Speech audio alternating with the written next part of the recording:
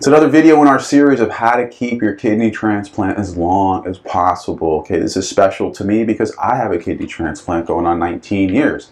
So today's piece of research we're going over comes from the journal Progress in Transplants.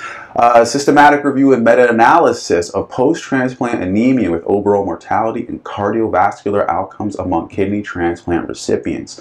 So if you have a transplant and you're anemic, you're at a much higher rate for heart problems, cardiovascular problems, and you're at a higher rate of losing the transplant sooner, quicker than what you should be. Now, you got to know what anemia is. You can be mildly anemic in kidney transplants, that's okay, but you don't want to be moderate or severe.